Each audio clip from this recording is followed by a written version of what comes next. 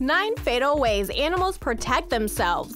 Have you ever been to a fight where you have a deadly need to protect yourself? Well, to keep safe from danger, wild animals have also evolved strategies. For others to live in the wild, these defensive mechanisms are important. Some of these ways of defending yourself are well known and obvious without even seeing it. You have undoubtedly smelled the odor of a nearby skunk. Others are more subtle and others are bizarre altogether. Here's a peek at some of the fatal defensive mechanisms you might see in your own backyard. But before we go any further, please like and subscribe to our channel, Top 10 Teacher, and press the bell icon to get new excellent updates only us can provide. Without further ado, here's the 9 fatal ways animals protect themselves. Number 9. Texas horned lizards squirt blood from their eyes. You may have heard about this behavior and you may have assumed that it was a myth, but it is real. A horned lizard from Texas, also known as a horny toad. This creature has so many defensive mechanisms against predators that it can confuse the enemy with camouflage and rapid zigzagging movements. But the best thing is that it can squirt a well-aimed stream of blood from the corner of its eye to discourage a predator. It's disgusting, however, it is also amazing. These bumpy creatures are Texas horned lizards, also known as horny toads. The lizard is now an endangered species there, once common in Texas. The beloved reptile has 2 large horns on its head, and although it is usually docile, when disturbed, it will shoot blood from its eyes. There are 2 constricting muscles in the horned lizard that line the main veins around its eye. They cut off blood flow back to the heart as these muscles contract, while it continues to flow into the brain. This fills the sinuses of the eyes with blood, induces pressure, and causes them to bulge. Amazingly, if necessary, this technique can be replicated many times within a short span of time, although the mechanism for this fast recovery is not fully understood. Number 8. Iberian ribbed newts push their ribs through their skin to use as weapons. While some animals squirt at predators with blood, others use their own bones as arms. The Iberian ribbed newt has an impressive way of dealing with predators. Though frightening, the newt will force its ribs forward and through its stretched skin to produce protective spikes when threatened. These are toxic, but not just as spikes. When teased or attacked by a predator, the newt secretes a poisonous milky fluid onto the body's surface. It is highly effective to combine the poisonous secretion and the ribs as stinging weapons. Although the attacker gets a mouthful of poisonous spines that inflict extreme pain or possibly even death from the gruesome tactic, the newt itself has no major negative effects. During its life, it can perform this skin-piercing maneuver over and over again and heal itself without problem each time. Number 7. Hairy frogs break their own finger bones to use as claws. For defense, this frog species can sever its own bones to build claws. There is always a good explanation why this frog is sometimes referred to as the horror frog and the Wolverine frog. When attacked, the main protection of the hairy frog is to break its own finger bones, pierce them through their toe pad skin, and use them as claws, not unlike the X-Men popularity of Wolverine, and undoubtedly fall into the horrific category. The claws of T. at-rest robustus, which is present only on the hind foot, is nestled inside a mass of connective tissue. A chunk of collagen forms a bond at the tip of the frog's toe between the sharp point of the claw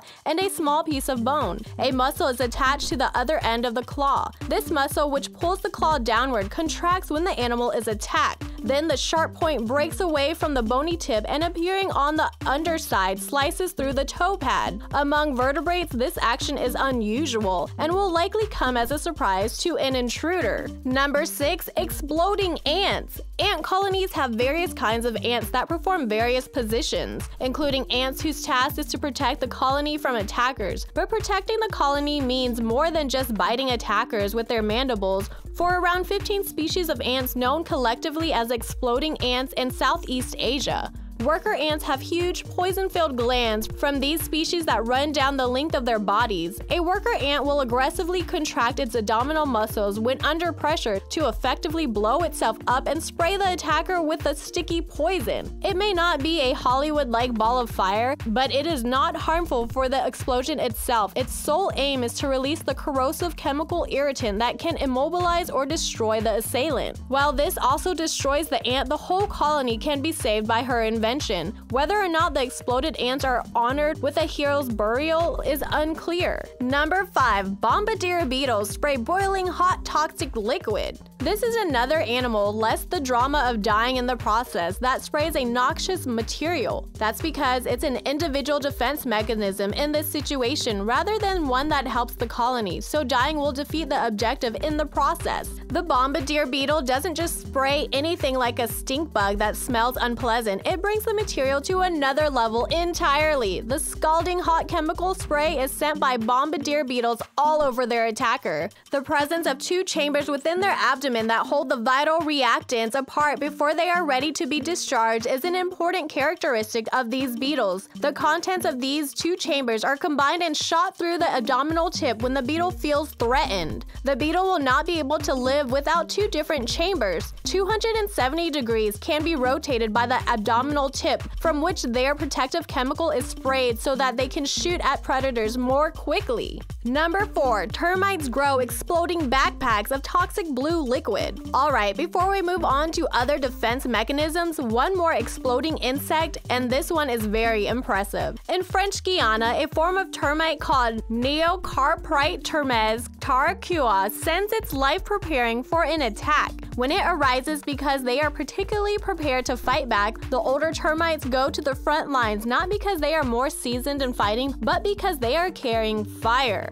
The termites are fitted with what are basically explosive backpacks. During their lifespan, using a pair of glands in the abdomen, the termites develop radioactive blue crystals and then store them in an external pouch. Older worker bugs are sent along with soldier bugs to the front lines when enemy termites such as Labiotermes laboralis invade the nest to produce a type of toxic goo. The poisonous blue crystals that they have amassed respond with salivary gland excretions. When an enemy takes a bite, the explosive backpack ruptures, coating surrounding enemies in a lethal paralyzing venom that in the process often kills the worker. The older termites are the first responders because the poisonous crystals have the biggest accumulation, meaning they can pack a bigger punch against enemies. Their sacrifice will help save the colony, just like the Malaysian exploding ant. Number 3. Boxer crabs use sea anemones like deadly pom-poms. Like lethal pom-poms, boxer crabs use sea anemones. What if you want to use poison to protect yourself against attackers, but don't produce any? A clever solution emerged from the boxer crab, also known as the pom-pom crab or cheerleader crab. In each claw, boxer crabs catch and bring around a tiny sea anemone. The crab will wave the anemones when disturbed to warn off predators, but the anemones pack a strong sting if the predator strikes. It's a perfect way to hold attackers at bay, and by being mobile and thus potentially having access to more food, the anemones profit.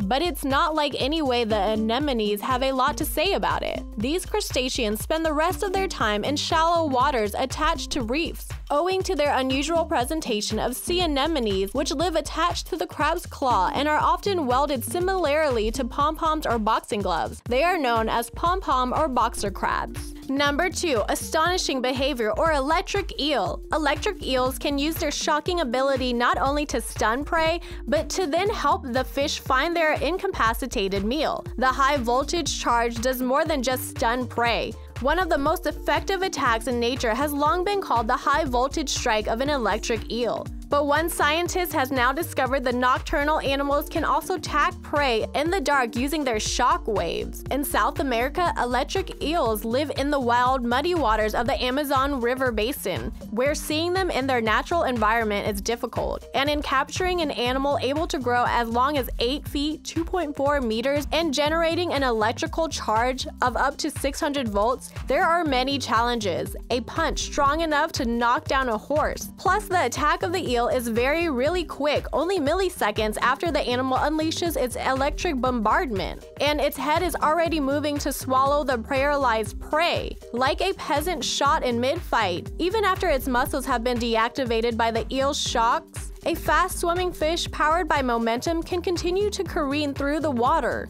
Number 1. Cartwheeling spider, Cybrenus reichenbergi. The cartwheeling agile arachnid from the desert using the trick of a gymnast to escape from dangerous situations, it cartwheels its way out of danger. The spider first assumes an intimidating pose when threat comes calling. If the danger continues, the spider runs and the cartwheeling is twice as fast, about half the time it runs. The spider propels itself towards the source of the threat rather than trying to cartwheel away, perhaps invoking the principle that a successful attack is the best defense. Running away will prove futile in the barren sand dunes where the spider lives because there is no place to hide. If it continued for long in this high-energy routine, the temperatures of its desert environment would be lethal to the spider, so cartwheeling is thought to be an escape option of last resort. Even before the spider was formally named, its actions inspired a biomimetic robot that could walk or roll in a similar way. Alright, these defensive mechanisms can seem wild, but in order to keep themselves healthy and safe from predators. How are you finding this video so far? Share your thoughts in the comment section below. Before we end this video, please do not forget to hit the like button below and click subscribe to our channel, Top 10 Teachers, for more amazing videos. Thank you for watching. Stay tuned as the next video is starting.